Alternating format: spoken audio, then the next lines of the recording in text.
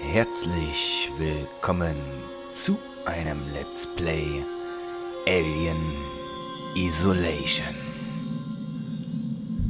Hierbei handelt es sich um die erste Folge, weil das Spiel ja heute erschienen ist. Ja, der Release-Date ist heute. Gecrackt gab es schon gestern. Und nein, ich habe es nicht gecrackt. Es ist original. Ich bin nämlich ein eingeschweißter Alien-Fan. Ich habe auch die ganze Alien Collection hier rumliegen. Also Teil 1 bis 2, 3, 4 in dem Fall.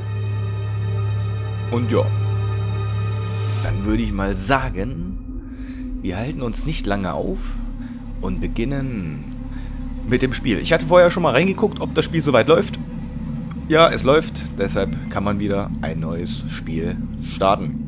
Alien Isolation, yep, und Spiel starten. Viel Spaß. Achso, ja, wir nehmen Mittel, natürlich. Weil ich denke auch, schwer kriege ich zu große Akros. Und das wollen wir ja nicht. Kalibrierung. Bewegen Sie den Schieber, bis das Sigson-Logo gerade so vor dem schwarzen Hintergrund sichtbar ist. Ich sehe es immer noch ganz leicht, aber ich denke mal, das ist nicht Sinn der Sache. Denk mal, ich mache es automatisch mal ein bisschen heller, damit das auf der Aufnahme, also auf YouTube ist ja immer alles dann immer ein bisschen dunkler, von daher stelle ich es auch ein bisschen heller ein. Deshalb würde ich mal sagen, wir belassen das ja, hierbei. Ist ganz gut. Los.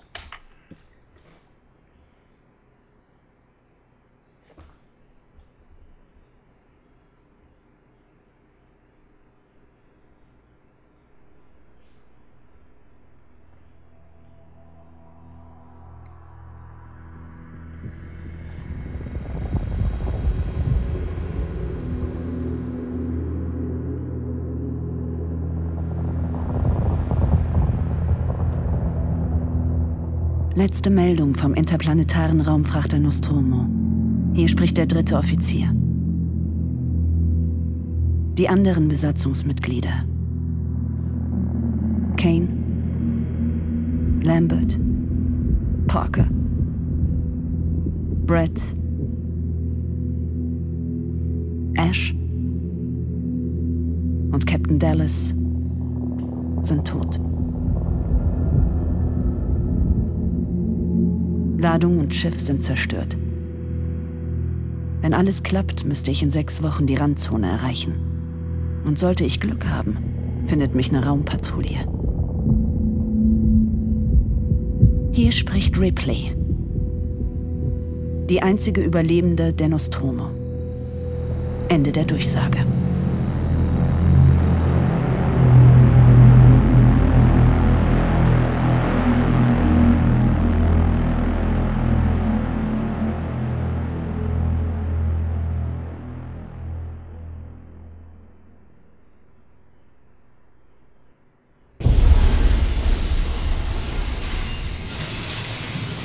Ripley?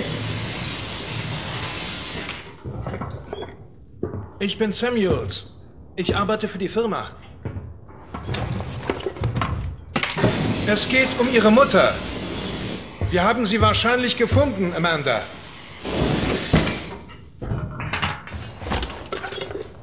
Ein Handelsschiff, die Anisidora, hat einen Flugschreiber geborgen, von dem wir annehmen, dass er zu Nostromo gehört. Wo? Reticuli. Wissen Sie jetzt mehr? Noch nicht. Das Gerät wurde zur Sevastopol-Station gebracht. Es handelt sich um Firmeneigentum und die Firma will, dass es so bald wie möglich abgeholt wird. Die Station ist ein Versorgungslager in der Region. Sie ist eine dauerhafte Zollfreizone. Ich weiß, was es ist. Der Transit steht. Ein Kurierschiff namens Torrance macht sich in 2 Tagen in die Richtung auf. Wir brechen auf zur Stadt. Wir? Ich, ein Kollege von mir und Sie, falls Sie wollen.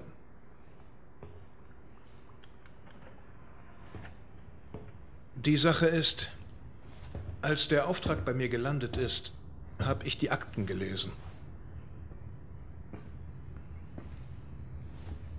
Ich weiß, warum Sie in dem Gebiet arbeiten, in dem sie verschwunden ist. Sie suchen noch immer nach ihr, nicht wahr? Ich habe die Erlaubnis erhalten, Ihnen einen Platz auf der Torrens anzubieten, falls Sie wollen. Vielleicht finden Sie dann endlich Frieden.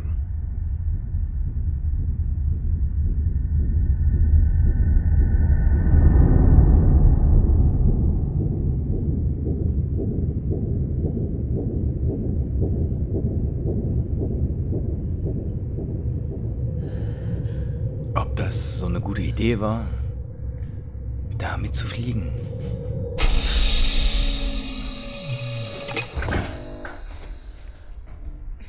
Auf jeden Fall habe ich kein gutes Gefühl bei dieser Sache, bei dieser Expedition nach meiner Mutter, beziehungsweise Amandas Mutter Ripley.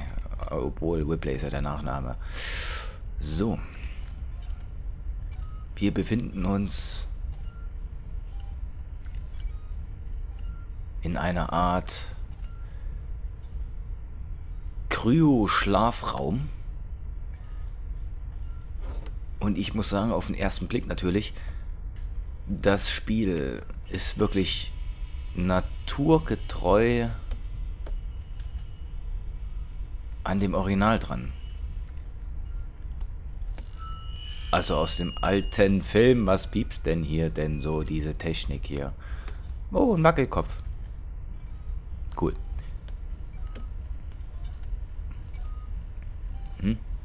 Anmelden. Auf geht's. Logging in. Erkunden Sie die Torrens. Dann tun wir das doch mal. Ist da Alien? Hallo, Alien? Nein, natürlich ist hier noch keins. Wow. Das ist ja mal cool gemacht. Licht geht an. Im Energiesparmodus. Interessant. Wo gehen wir denn jetzt lang? Ich gehe mal hier lang.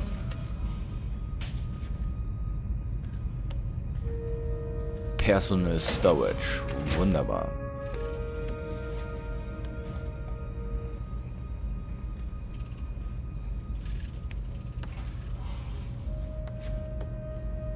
An Registrierpunkten können Sie manuell, was stande jetzt da gerade? Spiel speichern, okay, ja, das tun wir hier mal. Wollen Sie den aktuellen Speicherdaten wirklich überschreiben? Ja, das tun wir natürlich. Wozu auch nicht. Eventuell sterben wir jetzt gleich, weil hier irgendein Alien aus dem Lüftungsschacht rausgesprungen kommt. So. Aktuelles Pornoblatt. Zur alten damaligen Zeit. Also ich muss sagen, für ein Raumschiff ist die Technik sehr fortgeschritten. So, was ist das hier? Oh, das war ich. Oh, habe ich kaputt gemacht. Oh. Scherben am Fuß. Sunny. So. Was haben wir hier? Also, Ripley, Taylor, Samuel, Scanner, Verlin, oder wie man das ausspricht, Verlin. So, jetzt drücken wir mal E zum Benutzen. Ich glaube, ich habe es kaputt gemacht. Oh, an, aus.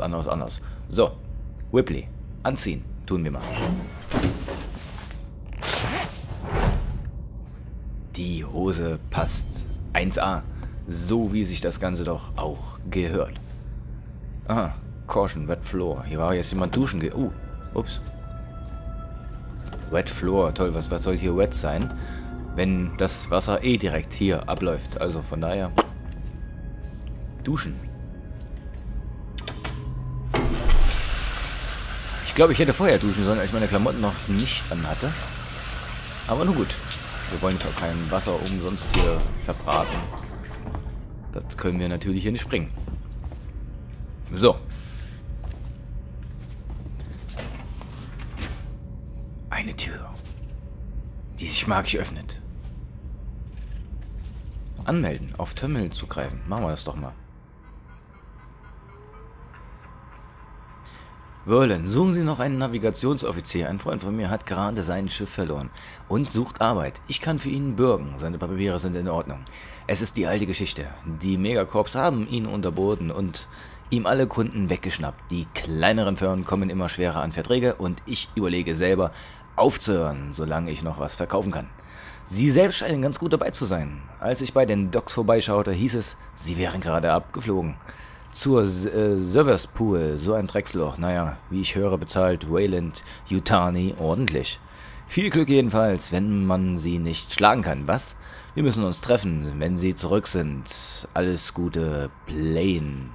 Und denken Sie an die Whiskyflasche, die wir beide zusammen wegtrinken werden. Alles klar. Kuh mit zurück. Blättern, Bild nach oben. Ne, das brauchen wir in dem Fall nicht. Und offline. Hier herrscht eine Unordnung. Also ich werde mich immer mal so ein bisschen genauer hier umgucken, weil ich das ja schon interessant finde, wie die Macher das Ganze hier so ein bisschen gemappt haben. So von der Art und Weise her. Also bis jetzt gefällt mir das Ganze richtig gut. Aber am Anfang sieht es ja immer ganz gut aus. Im späteren Spielverlauf wird dann meistens das Ganze vernachlässigt. Aber das bezweifle ich jetzt hier mal und beziehungsweise ich hoffe es mal. Wow, ein Anzug. 2 Anzüge. Ein Anzug. Da fehlt einer. Da fehlt einer. Wer hat den geklaut? Das war meiner. So, hier ist wahrscheinlich die Notausgangsluke, der Ausstieg. Der jetzt wahrscheinlich auch nicht funktioniert. Nein, warum auch? Wow, wow, wow, was ist das für ein Geräusch hier? Was ist denn das? Was war denn das? Alien? Was war das? Alien? Nein, kein Alien hier. Wir laufen einfach mal hier entlang. Ah, da ist der Typ. Okay. Hallo? Ah, Ripley. Samuels, sind Sie früher aufgewacht? Ich benötige nicht so viel Schlaf wie Sie. Ich war gerade dabei, mir die Einrichtung der Torrents anzusehen. Ein gut instand gehaltenes Schiff. Das Modell ist sehr ähnlich zu... Der Nostromo. Ja, Klasse M. Ein späteres Modell, aber mit ähnlichen Spezifikationen. Ich habe im Maschinenbau einiger solcher Schiffe gearbeitet. Natürlich. Ist Taylor bereits wach? Sie ist keine erfahrene Reisende. Der Hyperschlaf könnte ihr zugesetzt haben. Hab sie noch nicht gesehen, ich werde nach ihr schauen. Also, das sieht jetzt echt aus wie wirklich aus dem ersten Alien-Film. Das Ganze auch, oder aus Prometheus könnte man auch gut sagen, das kommt einem auch aus Prometheus bekannt vor. So ein bisschen hier, wo dann dieser alte Typ hier im Rollstuhl sitzt und dann kommt man da rein. Das hat auch diese Bauweise. Ja, das sieht alles ziemlich echt gut aus. Ultrasound. Das heißt, wenn ich jetzt auf Benutzen drücke, haben wir jetzt hier einen Ultrasound. Gehen dann hier die Subwoofer los oder was? Kann man dann hier Party machen? Ach, das sind sie doch auch, die Subwoofer. Natürlich, genial. Ultrasound, dann wollen wir gleich mal ausprobieren.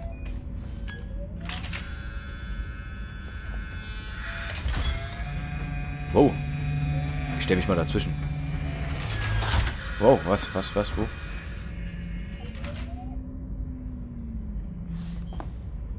Ah, jetzt verstehe ich. Das heißt, man legt sich dann da rein, dann fährt man da rein und dann kriegt man die volle Musikdröhnung ab. Also da will ich aber keinen Hardrock hören. Denke mal, das fetzt einen dann die Ohren weg. Oder Techno, Dubstep, keine Ahnung, irgendwie sowas. Da sollte man sich dann wirklich doch nur kleine Melodien anhören. So, dann verlassen wir mal die Bude. Also 10.04, alles klar. Ja, warte mal, da stand doch in chinesischer Schrift, ne? Chinesisch, Koreanisch, Lateinisch, Französisch, keine Ahnung, was das ist. Auf jeden Fall alles gleich, diese Zeichen. Das heißt, die waren wieder mit involviert gewesen bei den Bauteilen. So, die Leiter kommen wir wahrscheinlich hier nicht hoch. Oh, ich habe Lärm gemacht. Nun gut. Ein dunkler Gang. Ich hasse dunkle Gänge. Jeder kennt das aus allen Spielen. Dunkle Gänge führen zu nichts Gutes. Das ist mir schon mal aufgefallen.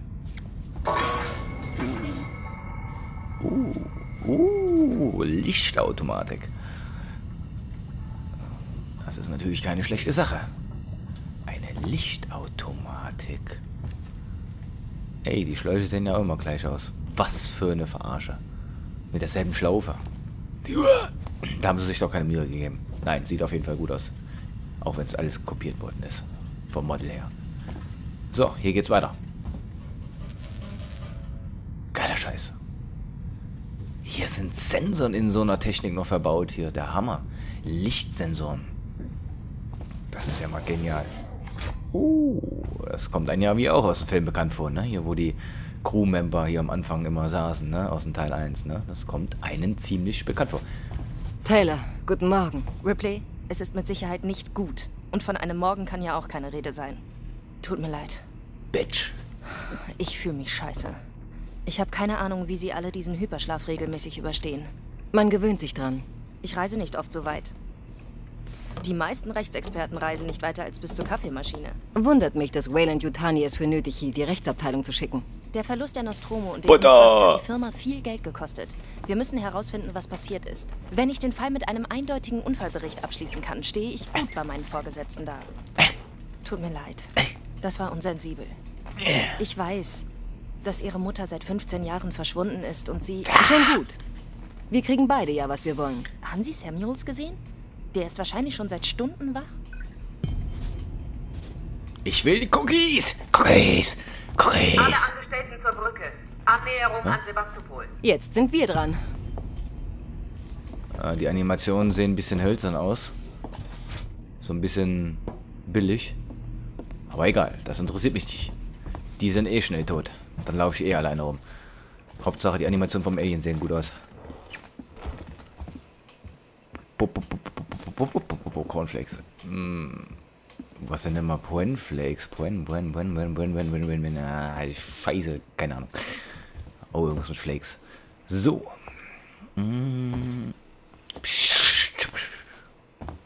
Ich will mich doch mal ganz kurz umgucken. Hier stehen auch überall Müsli-Packungen. Ich denke mal, man ernährt sich hier nur von Müsli. Müsli und Kaffee, das ist, glaube ich, hier. Und Cookies, das sind diese Hauptgerichte hier in so einem Raumschiff. CDs.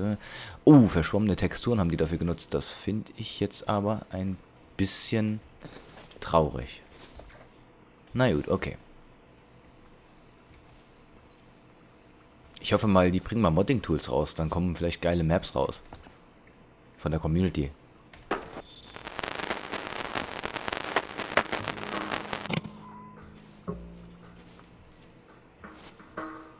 Wir haben hier Radioempfang mal.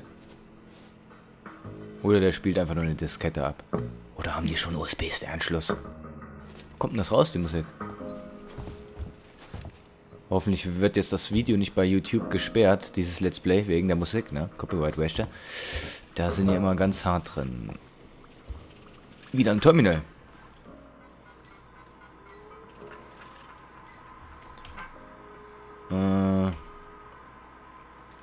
Freigegeben. Besitz, Hin- und Rücktransport des Weyland-Yutani Bergungsteams zur Sebastopol Station. Das Team besteht aus 3 Mitarbeitern. Samuels, Ripley und Taylor und die anderen Buchstaben. Passagiere, bla bla bla bla bla bla bla bla. Anzahl der Decks 2, Besatzungsmitglieder 2, alles klar. Okay, Mülleimer ist hier. Oh, ich dachte gerade, hier fällt irgendwas um.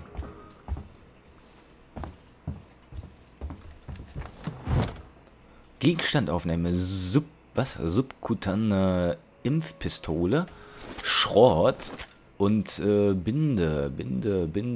Also ich denke gerade nicht an Bindemittel, sondern an Binden. Ja, an Binden halt, ne? Kennt jeder, also zumindest Frauen binden, ne? Das ist hier auch mit enthalten. Daraus kann man wertvolle Gegenstände basteln, die einem im Überleben helfen können.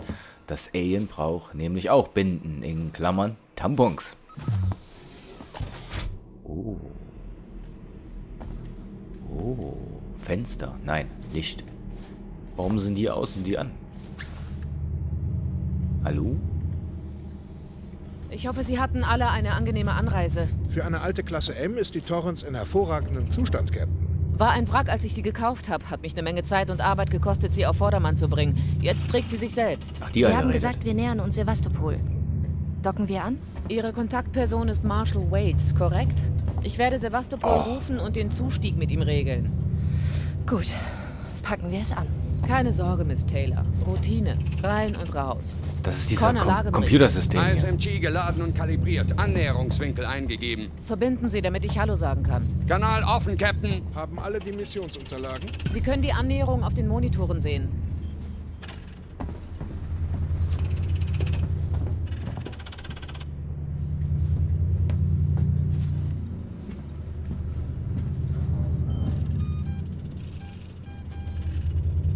Die Sounds sind richtig geil. Das liegt daran, weil die wirklich wie aus dem ersten Alien-Film sind. Einfach nur geil. Und auch jetzt hier das Cockpit, also das sieht wirklich einfach nur Hammer aus. Also das ist wirklich mein Ding. So, was soll ich denn jetzt hier machen? Also hier nochmal der Computer, also das ist ja auch den einen oder anderen Alien-Gucker bekannt aus dem Film. Dieses Computersystem, mit dem man kommunizieren kann mit der Erde und sowas halt. So, ja, das Weltall ist halt ein Weltall. So, was soll ich denn jetzt hier machen? Ach, soll mich hinsetzen? Hä? Da war da eben ein... Bitte drücken Sie E. Ach, hier. Nee. Hä? Will mich auch hinsetzen. Ach, hier. Hä? Wow.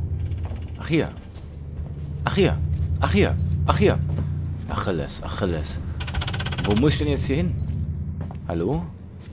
Kann mir mal bitte einer erklären, warum er hier eben ein E geleuchtet hat und jetzt nicht mehr? Hat das jetzt... Aber... Achso, Einsatzdokumente. Alles klar. Ziehen wir uns die mal rein.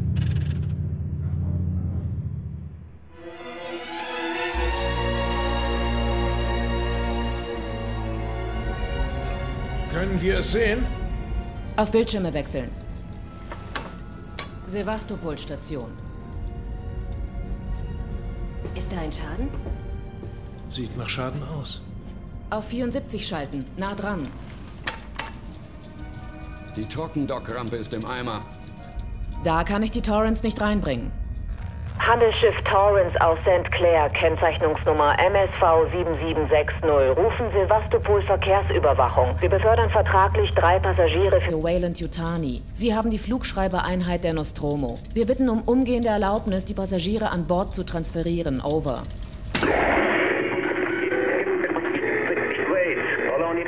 Auf der Sevastopol-Station. Haben ernstes Problem. Hallo, Marshall? Marshall? Torrance hier. Bitte um Wiederholung.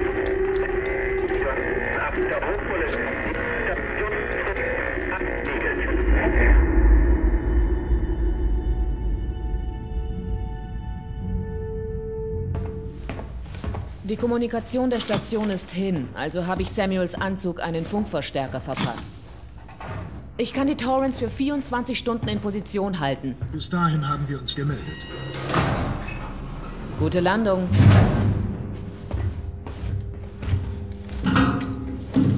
Bereithalten. Mein Vertrag erwähnt keine Spaziergänge im All. Das ist der einzige Weg. Und ziemlich sicher, wenn Sie sich an meine Anweisungen halten.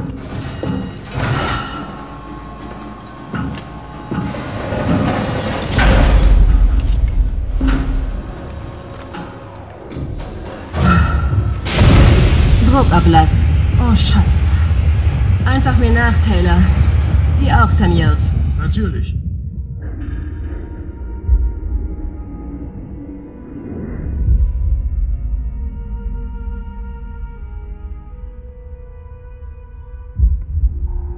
Was ist hier passiert? Mein Gott, Ripley. Sie machen das gut, Taylor. Einfach weiter. Taylor, Ripley, Moment!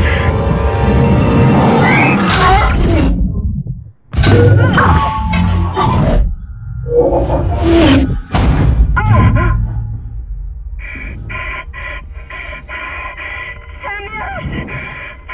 Taylor, irgendwer, antworten Sie! Okay.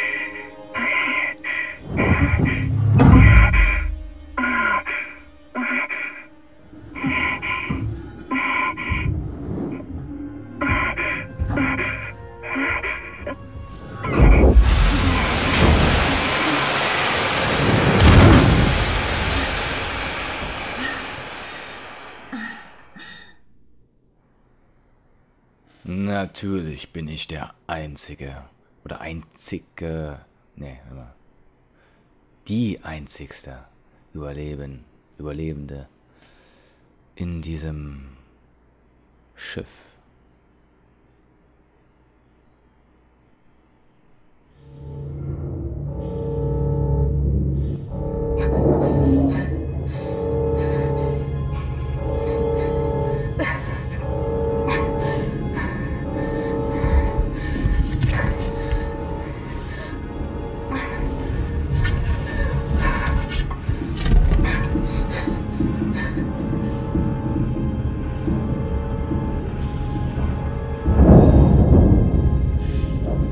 So, und das war es für die erste Folge gewesen.